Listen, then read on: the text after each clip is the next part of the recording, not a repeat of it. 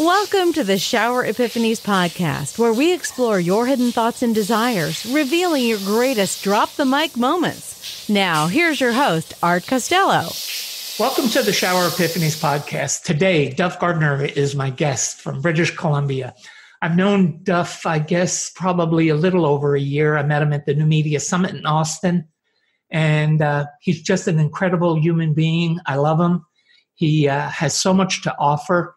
And today we're going to hear his journey and story. And with that being said, Duff, take us away. Hey, Art. I'm super honored to be on your show. I've been looking forward to it today. It's a beautiful sunny day here in Victoria. A bit cool by your standards. It's in the mid 40s, but not a cloud in the sky. And that's the way I feel about your podcast. So thanks for having me on the show. I'm honored to have you, always. Thank you. So you'd been asking me a little bit about, I guess, my story and kind of what is going on in my world. Is that something that I could talk to your audience about? Is that all right? Oh, absolutely. Yes. Okay. Well, yeah, we were talking offline, and I think that for me, like I was a really shy kid, very shy. And the way I think about that now as an adult, I was reasonable.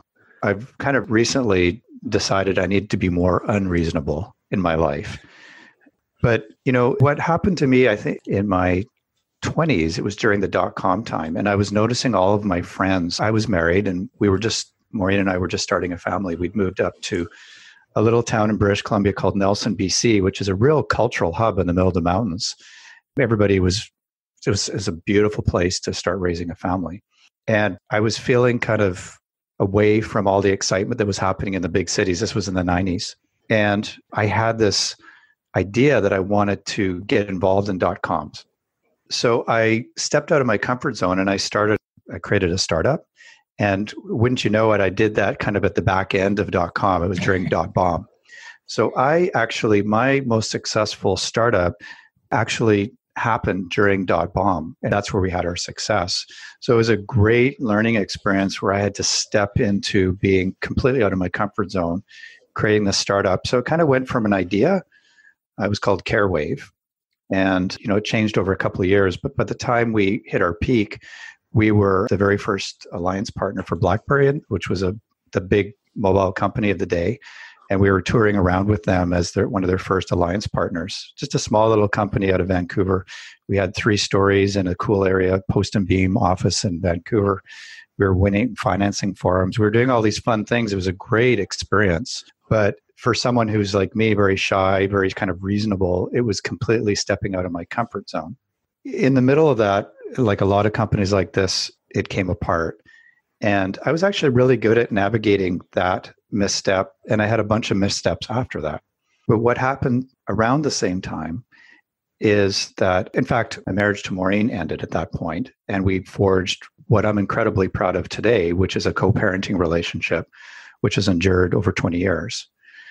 So I was really good. I became really good at navigating, you know, the missteps that happen in life or the things that happen in life, the obstacles, what have you. And I decided I would take a job. I decided to be reasonable. I decided to listen to everyone around me, to be reasonable, and to take a more safe job. And it was a cool job. It was heading up the New Media Association in BC. I was a VP. I was running a big multi-million-dollar innovation project before the Vancouver Winter Olympics, meeting a lot of great people. And what happened was that I was working in an environment where the chairman, I guess you could call him, would consistently make these comments about gay folks in the cultural industry. And what he didn't know, and what people in my workplace didn't know, is that what had happened to me is that Maureen and I had a conversation about, you know, not just separating our marriage, but me coming out and being a gay man and what have you. And so although in my personal life, everything was going great, we had told our children, everybody was, their friends, family, everybody was on board. You know, a few years later after that happened, I was suddenly in an environment where it wasn't safe to be myself. And I didn't even understand it deeply at the time, that was something that could be impactful to me. But years later, as people start talking more about diversity and inclusion, I started to realize that this had impacted me quite a lot, because what happened is that I ended up having a series of panic attacks. And panic attacks are weird things. They happen out of the blue. It's not that you're scared or nervous. It's literally like having a heart attack. You don't really know where it comes from. It comes from a deep emotional place. And I probably still need to learn more about that stuff. But in business, what that did is it created a bit of a roller coaster. So you're up and down for a decade, just trying to learn how to deal with that thing. So I think what I've learned more recently is this idea that I call standing in your value. And it's something that I try to live. And it's something that I try to extend to my clients, is just understanding what you're all about. And that shy little kid that I used to be, what I try to do is I try to access the unreasonableness in me. And I try to bring that into everything that I do going forward here. So I don't know, I have kind of a different story. It's kind of, I don't know what part to pull out of it that's the most interesting. Well, I think that what's interesting is that through a whole series of events, you've been able to navigate. And I'd like to hear how you navigated through a business failure, I guess you could call it, or a business demise, Sure. Through a personal marriage demise, and then the journey of coming out. And you talk about being shy, but you've overcome all of those, because there are people out there who fold over any one of those, no less 3 of those events in their life. And that is something to really be proud of, Duff. I mean, and that is one of the reasons why I am so proud of you, because you have an inner strength that most people don't have. And it really is, it's a beautiful thing. I mean, it's something that most men will not admit to, will not acknowledge, and you've done it. And I'd like to hear what your thoughts are on how you did it. I mean, I don't need you to get, too deep into it, but I mean, I know that you know how you overcame things. Right. Thanks for asking. I think that it's interesting because, like, in a very short period of time, I had to navigate, as you say, transitioning from a marriage to a co-parenting relationship in the context. And I also had to navigate my first startup. Again, as someone who was shy, who stepped into it, I was incredibly proud of that. I mean, I remember winning the financing forum in Toronto, standing in front of 300 venture capitalists. And soon after that, the company was kind of not there. But I navigated that really well as well. So I think, like, what I was proud of is that I seem to have built this ability to navigate some of those challenges in life. And if you contrast that with just being in that one place where I was trying to be reasonable, by the way, I invested in, what was the company called? It was a company in Toronto. Anyway, long story, but I was being reasonable then too. It didn't work.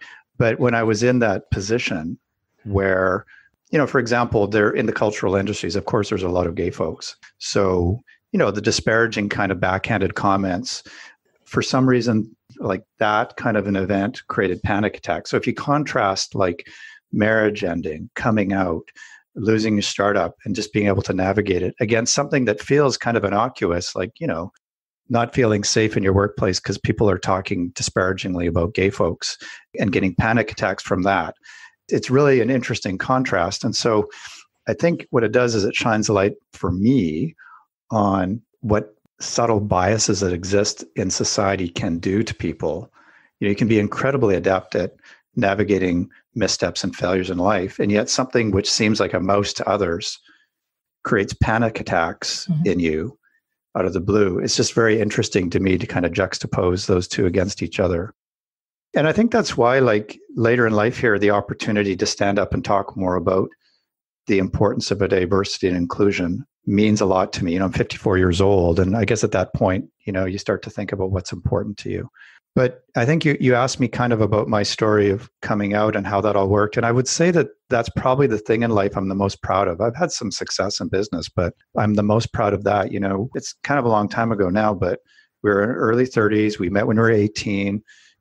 I am 54. I grew up in Alberta, which is like Texas. There was not a lot of information, or I didn't really understand how or why I was different. I didn't even really feel that different. And we had met when we were 18. And so we had 5 years of dating and 10 years of marriage. And then we hit that point where a lot of people do, early 30s, you put each other through school, bought houses together, hit a bunch of big milestones in life, your partners in crime, and then you have a family and you start to change incredibly. And I think that's where a lot of couples hit that drift. And at that point, you have to make a choice. Are you going to come back together, or do you need to diverge? And in my case, there were a few other things going on, but we sat down, and the thing that I'm most proud of is that we forged a strong co-parenting relationship. She's remarried. I'm uncle to some of her second set of kids. My kids are 23, 25 now. They've known about this since they were 2 and 4, and they're the most independent, respectful, conscious people that I know, and I'm incredibly proud of them. So that's my biggest victory in life, and that's part of their journey now. And I guess they get out and take that out to the world too, their experiences. The need to have closure in any given situation is sheer human nature. And when it comes to romantic relationships, this desire skyrockets. Has your previously failed relationship left you in immense pain? It's not uncommon for people to shy away from a new relationship after their first one fails miserably. The fear of the unknown makes them hide in a shell to prevent any future heartbreak. Relatable? Despite wanting to love and be loved, you can't take the plunge if your mind and heart are still locked somewhere in the past. Maybe you aren't aware of the power of releasing the past, or perhaps you don't know how to do it. Art Costello in his online course teaches the art of moving on from bad places to happier, more stable ones. This course can change your life for good, helping you beat all kinds of negativity on the road to eternal bliss. Sign up now before the gloominess gets the better of you at expectationacademy.com. Yeah, one of the things that I want to address that I heard you say, is that people need to be careful because words hurt. And when they don't choose their words carefully and they don't put thought into it about people around them, they can do tremendous damage to people. And when it comes down to it, there's very little difference in all of us. Where the difference lies is in how we perceive our world around us. And when you have a bigger, broader view of the world and realize that there is all kinds of different people, it's not only about being gay. I mean, it's about having different political ideas. It's about having raising cultural ideas, raising children ideas. I mean, there's as many diverse ideas around. You've got to be open to other people's ideas and other people's lives without being judgmental and making rude comments about it. When you do that, you're really limiting your ability to learn about other people because you don't open your eyes, you don't open your brain, your mindfulness is closed, and you really don't see the beauty in that person when you're making these disparaging comments or judgments about other people. And I just wish we would learn not to do it. I don't know if we ever will, but it would certainly be a great step forward in the world if we would stop judging other people and just accept for who they are and how they are. A lot of people enter marriage and they want to change their partner. It's the worst way to enter a marriage because you cannot change anybody. Only they can change themselves. And you just got to be open-minded enough to include and not judge. Any thoughts? Yeah, actually a big one. And I appreciate the opportunity to talk about it because what I'm talking about is not bullying. That's definitely a thing. But there's these subtle cues that we convey to others, whether it's racial cues, societal cues, cultural cues. In my case, yes, there was disparaging comments about gay folks in the culture industry, but there was also subtle cues. So when they kind of mix together, the person, the receiving end of that message just becomes, it's like walking on eggshells. You're not quite sure who you're supposed to be. So in my case, in that particular position, my job shifted once there was awareness of me being a gay person. And what it occurred to me as was a form of constructive dismissal. Over time, my position, less and less responsibility was given my way, to the point where I had to leave that position. So the subtleness of the way that we talk about things is sometimes as impactful as the obvious. So an example would be, I sat down with a good friend of mine, and she said to me in full support, there's 3 words that I would actually, if I had my druthers, they would be the things that I would eradicate from people's vocabulary. And so they are lifestyle, tolerance, and agenda. So there is no gay agenda other than Like when I go to bed at night, I read way too much hockey news. Like I know everything about the NHL. Yeah, my other agenda is to look after my dog. Other than that, I really don't have one. Lifestyle, when we hear that word, it's like in this particular case with this friend, she was like, well, like I don't think people should judge your lifestyle. And I was like, I think you're right. And I don't think I should judge your lifestyle either, knitting grandmother. So my lifestyle is like anyone else. I live my life. Isn't that the way it's supposed to be? Absolutely. Just because who I love has no bearing on what I do during the day. Whatever people's perception is that I do, I can assure you it's very boring. And the other thing is this idea of tolerance, which thankfully is a word that's kind of starting to seep away, which is like, we need to be more tolerant, which implies the person you're talking about is less than you. So those are three words that kind of bug me. I want to tell you a story which kind of got me interested in this topic. And that is that I was sitting watching Frances McDermott accept the Academy. And most people remember that moment where she stood up and accepted the award at the Academy Awards. And it was at the height, not the height, but the kind of the height of the beginning of the Me Too movement. And it struck me as interesting that here was a forum where a woman was standing up, breaking the rules in terms of what was normal or reasonable for someone to accept an award, and talking about female empowerment. Because of the venue and because it's Hollywood, probably a good 30% of that audience, at least, was, in the LB. I always get the letters mixed up, but you know what I mean. And yet the leaders in the gay community were off holding the most cool parties in Hollywood. So there's this weird thing as a gay person, you kind of tend to want to just live your life and go, well, I've dealt with it. From the outside looking in, there's some incredibly successful people who are gay. And what people don't see is the dysfunction that all the negative stuff towards gay people creates.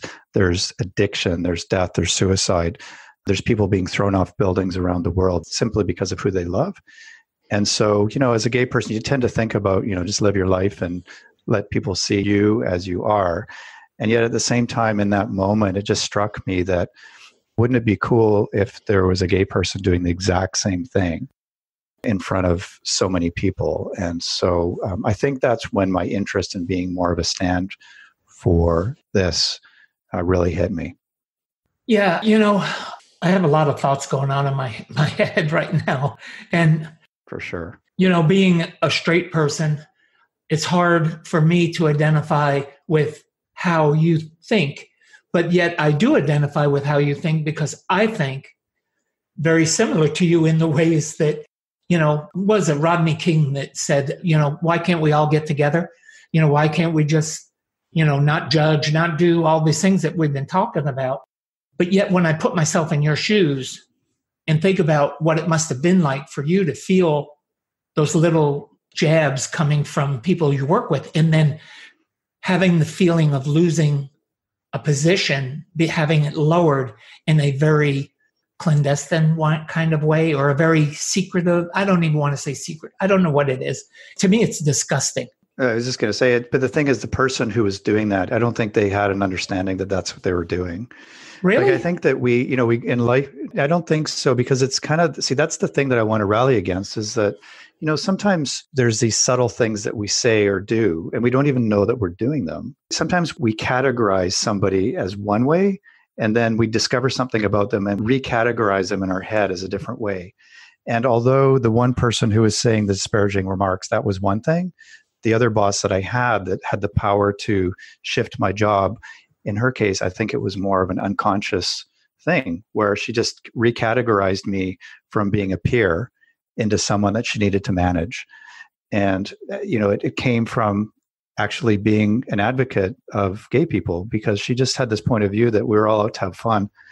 And that's not me, it just wasn't me. So, these biases that happen to us, whether it's about gay people or racial bias or any of these different kinds of bias, can be really powerful without us even really understanding what we're doing. And so that's why it's important to shine a light on it. Well, to me, that comes back to making judgments on people without facts, without having, you did nothing to back her ideas up. That was her bias. And people who have biases like that, those are the people that really need to work on their personal development, their own personal development, expanding their ideas and their knowledge about people. Because your performance is what should be the key at work. It should not be Right. how you identify genderly or, those things. I mean, I guess it's hard for me because I always take people for what they present to me. And I try not to judge. I mean, I really, really am conscious. And I think I've done a pretty good job over the years of getting myself to where I don't try to change people or judge people or anything. I like you for who you are. You're a very kind person. You and I have had great conversations. And that's who you are to me, Duff. I mean, you're not anything but that to me. And I accept you because you are those wonderful, great, kind person. I know your heart. Right. I know how it is. And, that's a great, Thanks, Art. that's a great, beautiful thing. So I don't know if I'm being unrealistic, and I've always been the oddball. I've always thought differently than other people. Has anyone ever inspired you to discover a happier, healthier, and more fulfilled you? It is a magical experience, isn't it? Inspiration is indeed very powerful, yet it's often undermined. It can lift you from the ground to the sky in no time. Have you ever thought about returning the favor by inspiring the people around you? If you don't think you have it in you, we have good news for you. Art Costello's online course has everything you need to learn to supercharge yourself and shape your character into a powerful personality. Get ready to discover your strengths and unleash the creativity within. Don't believe it? Check it out yourself by signing up for this life-changing course at expectationacademy.com. That's expectationacademy.com.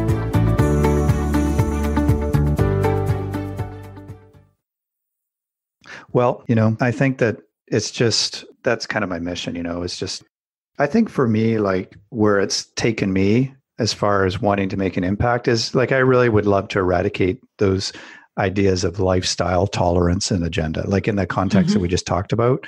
But a bigger picture is like, I would love to export the brand of diversity that we have in Canada to the world, being a Canadian and being able to be married for over a decade now. I think that would be really important to me. And so I think that's a story that's still being written for me.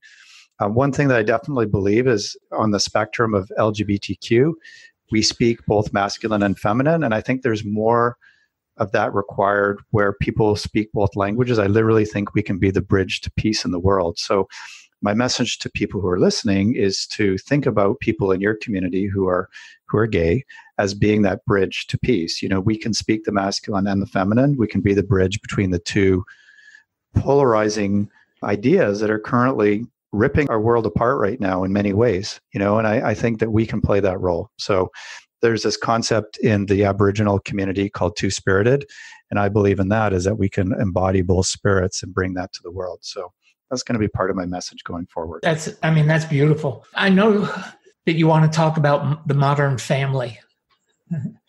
And sure. What does that encompass for you? Well, I think we all live in a modern family today, don't we? I think that nuclear family idea is admirable, and I think it's the minority, but that doesn't really matter. I think that the thing is we all do our best in life. Things happen, circumstances happen, things change for us. So for me, of all the things I'm most proud of, I've had success in business. I've had success in a lot of different areas of my life. I've also had lots of failures in my life. But my proudest success are my two kids, 23 and 25. And they're amazing, independent, capable, creative forces in the world. And so, my story is part of theirs now.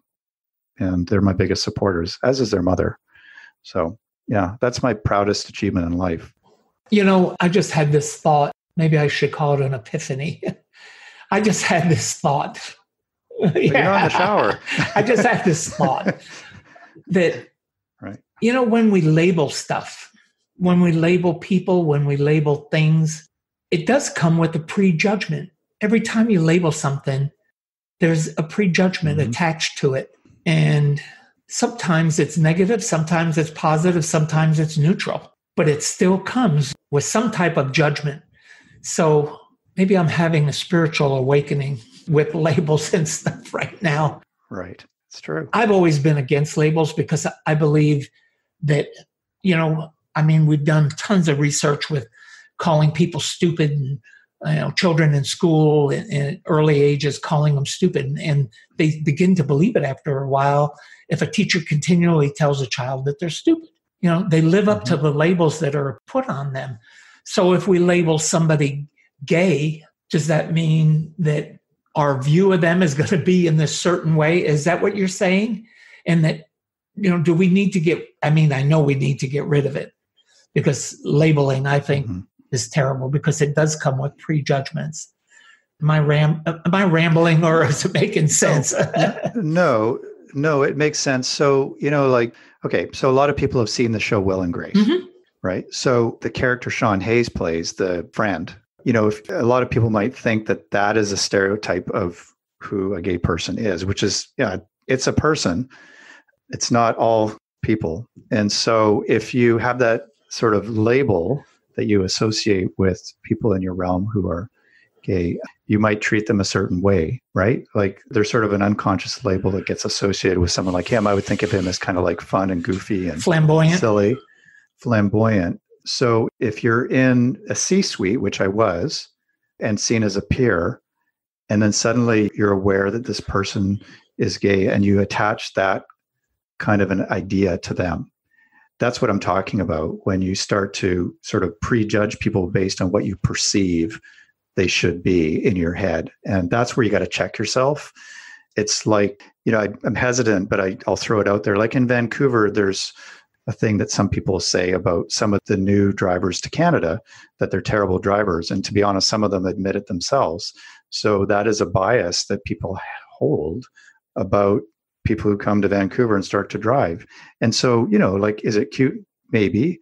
But if you take that idea and you push it forward into relationships and what have you, you can see how it starts to become like a furball in relationships with those people. And it could potentially color your relationship with them. So that's exactly why labeling is bad. Yeah. That's what it does. Because, when I see Sean on, Will and Grace and all that, I know his personality is just, I can imagine that he's pretty funny in real life. He's very funny. Yeah. Yeah. And, we all have different personalities, whether we're gay, straight, or in between. We all have our own personalities, and they come out in many different forms. Yours was shyness. Mine is talkativeness. I love to talk to people, and I'll break out a conversation anywhere, any place with anyone. It's my form of learning about people and making my knowledge base more diverse. Because the more people that you interact with, you learn that there are so many similarities to us. There's more similarities than there is, what's the word I'm looking for? Differences. Differences. Yeah. Don't know which direction you want your life to take? Are you sinking deep down into the pit of uncertainties day by day? So, what's the secret to leading a happy, satisfied life? It's taking matters into your own hands. But what if the matters in question are a total blur? Art Costello's Expectation Academy course aims to tell you exactly how you can get some clarity in your life. This course can be your savior on your journey to reinventing yourself. While you certainly can't plan your whole future ahead, you can definitely control twists and turns your life takes. So what are you waiting for? Sign up for this course now at expectationacademy.com. Get a chance to broaden your horizons and add meaning to your life. That's expectationacademy.com. I think that, you bring up this idea of being shy again. And so for me, I was very sporty growing up. I was a high performing athlete. I got drafted into junior hockey at a high level, or my soccer team was playing in the North American Championships. I was really athletic. That's what I was in love with when I was young. I was young with the pursuit of athleticism and performance and playing games. That's kind of what was interesting to me back then. But I was shy socially, really, I was kind of a wallflower. I can still go in the direction of wallflowering myself. Absolutely. So I fight that every day. It has nothing to do with being gay. It's just me. I contend towards being a bit of a wallflower. Another story, one of the things I've loved is I've played in the sports leagues in Vancouver. We call it beer league hockey. It's recreational hockey. In Canada, we call it beer league because you have a beer afterwards with everybody. And so there's a club in Vancouver. There's 3 teams. It's a gay club. We play against straight teams. There's probably maybe there's 100 different teams in the league. And it's a great way to just stand for who you are. And everybody's aware of the fact. And interestingly, in over 10 years of playing in that league in Vancouver, it's called the Cutting Edges Club. I think there's 1 or 2 times where someone on the other team, usually a ringer who wasn't a regular, dropped the fag word or something like that in the heat of the game. And what was interesting is in both those cases, the teams we were playing instantly kicked that player, not just out of the game, but out of their team. Like they just didn't have any tolerance for that. So, I would say, just to put a capper in that conversation for me, I love being a Canadian. I love what Canada stands for in terms of diversity and inclusion that way. And I would love it to, as I formulate kind of how I want to express this, export that idea to the world. And, maybe there's a through line in that I bring into business that I'm even unaware of. But yeah, I would love that to be a result for me going forward. Let's talk about business a little bit. You own 6 companies now. Is that what I heard you say at some point? I did not say that, but that sounds amazing. I wonder where I learned that. I don't know, but let's go 7. As long as they're profitable, it's okay. Yeah, right. Exactly. No, I've got kind of a diverse portfolio, but I do a little angel investing. I do consulting work, and I've decided I wanted to create a coaching brand.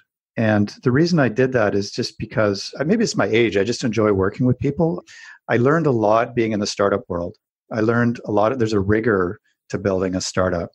And so when I see a lot of people who are service-based entrepreneurs, especially the ones that are trying to make an impact in the world, I see that the rigor that I experienced in the startup world can really apply to them to help build a more expansive, sustainable, consistent business. So I try to bring that, what I call startup thinking, into the coaching and transformation world with the work that I do so that people can make the impact that they want to make. That's really cool. I mean, it's a different approach to a startup. Mm-hmm. Yeah, I really learned that. We just released something called the Impact Scorecard. So the Impact Scorecard, I believe it's the first performance scorecard for the coaching and transformation world. I'm not really aware of any other ones out there. But what it's designed to do is take the stuff that I learned in the startup world and my grad degrees in learning sciences and IT. So it's that too. I always geek out on anything to do with cognition, learning, how that impacts our performance, that kind of thing. Even just my experience in the games world, all those kinds of ideas are infused in this performance scorecard called the Impact Scorecard. And what it's designed to do is give some leading indicators of the 5 key performance areas where people are, either applying themselves or not. So it's a quick and dirty little 3-minute, it's kind of like an assessment where you can go through it and then you can take a look at that. And it gives you a bit of a sense of where you're at. If we end up having a conversation, it helps me to kind of understand where you're at with your business. So that's the way it's currently manifested in bringing this idea of startup thinking to impact-driven entrepreneurs. Wow, that's another really cool little thing that you've developed there. So how do you come up with these?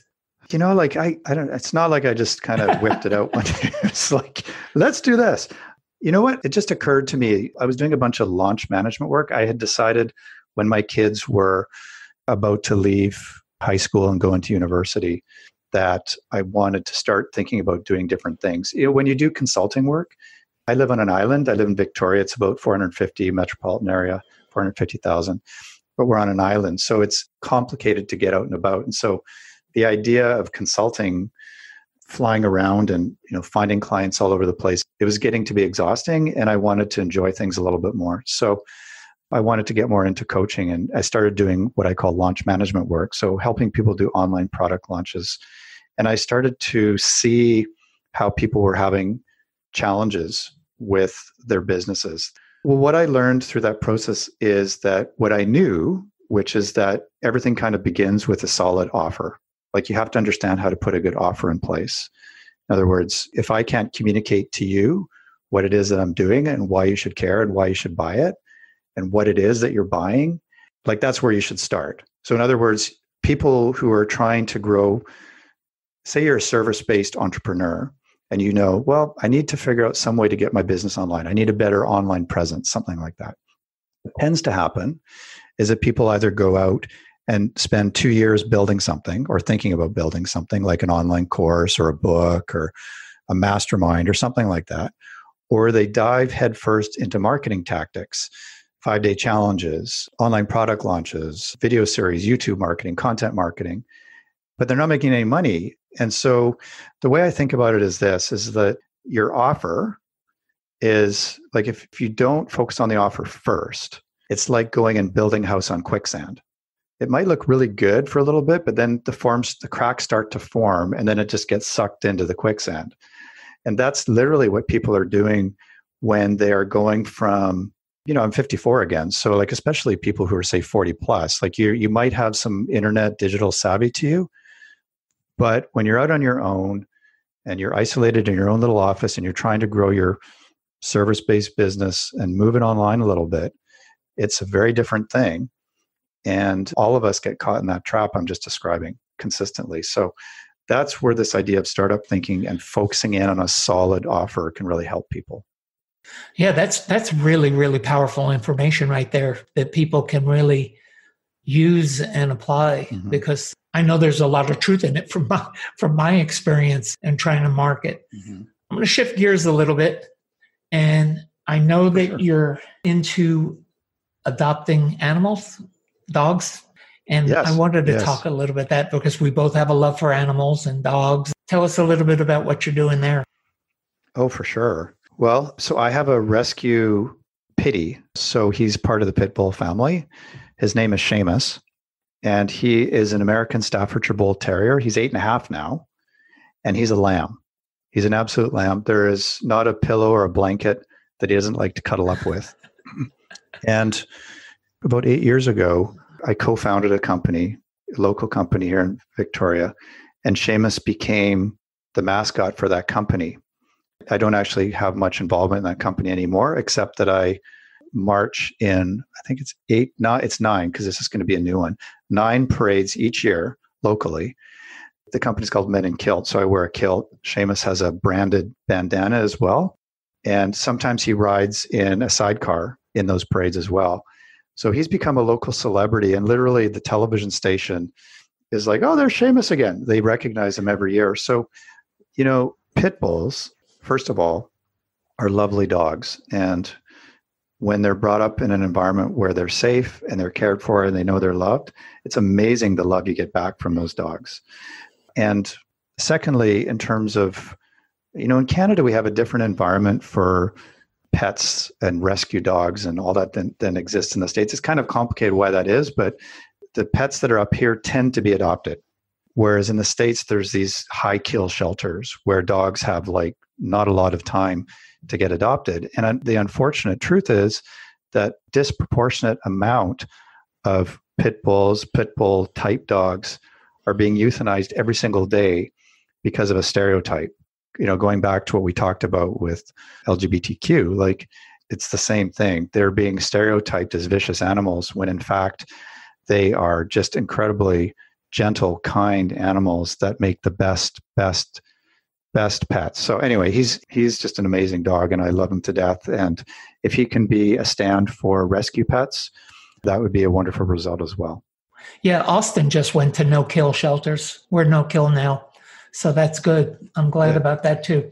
That's but awesome. What strikes me through the whole conversation about Seamus and everything that we've talked about today, isn't it amazing that when we raise things in love, they give love back? And when we raise things in hate and violence, it begets it back too. And it just says a whole lot about the power of really being loving and caring and kind and gentle. It makes a big difference in this world. Yeah.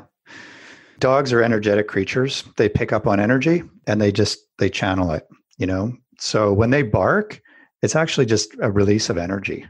So yeah, I agree. What scares me today is the energy being released in the world is a scary thing. But you're right. Like with pets like Seamus, they're energetic creatures. And when they're treated right, especially like talked about being self-employed and that, like they're amazing. He's amazing. He is my vice president in charge of culture in the company. That's a good position for him. Vice president, he doesn't make me a good coffee, but he's pretty good at coming and giving my leg a lick when I need it. That's. He hasn't quite mastered the espresso yet, but we're working on it. Well, they're smart dogs. I'll tell you what, if there's anyone you could teach, it'd be Seamus. So, Yeah, we've both got good Celtic names too, so it all fits. Yeah.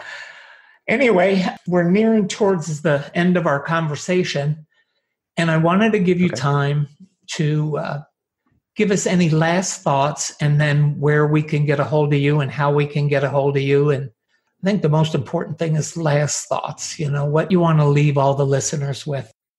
Right. Thanks, Art. You've actually got me thinking really deeply about some of my journey in that. And I used the word wallflower today, which is not something I've typically used, but it's totally my truth. I have an expression in my podcast, which is kind of new, called Off My Duff, which is the idea of how to get off your backside and get your impact started. So of course, you're on my show coming up, which is exciting, and I'm happy about that. In that podcast, my parting comments are to teach what you love and to live from your truth. And I think that that's what I would say as a closing comment, that I think it's incumbent upon all of us to teach what we love and live from our truth. And that is how we bring peace to the world. Powerful words. I think that you couldn't have said it any better. I mean, it's a fundamental truth that we need to live by. And where can we get a hold of you? You can get a hold of me if that scorecard interests you. If you do happen to be an entrepreneur and are kind of trying to sort out ways that you can move your business forward a little bit more quickly and more authentically, and you can go to theimpactscorecard.com. It's called theimpactscorecard.com. Again, it's like a 3-minute exercise. And you can also just go to my website, which is duffgardner.com. So DUFF, if you watch The Simpsons, like the beer, Duff beer, DUFF, and Gardner, GARDNER.com. And they can get some information there as well. Duff, as always, it's a pleasure having you on the show. You're an incredible human being, and I can't wait to have you back on, and we'll do some more things here. And I hope that we've struck a chord with my audience about how to live their life authentically and honestly, that their words matter, that what they say matters. I think there's a whole lot of great, diverse lessons today in this conversation. I really appreciate you being on. You're always a friend, and you're always welcome here in Austin anytime that you want to come. Art, thank you so much. I'm so honored to have you as a new friend, and I loved having a conversation with you today. With that being said, folks, you know where you can get a hold of me, expectationtherapy.com. And I hope that you take to heart what we've talked about today. Reach out to Duff, get his scorecard if you're an entrepreneur looking to start something. Everything will be in the show notes where to get a hold of Duff. And Heather White, you can go ahead and take us out of here. Thanks for listening to the show. Drop us your comments and questions with what you want answered on the show. You can subscribe on iTunes and Binge Network. You can also get more information on the website, expectationtherapy.com.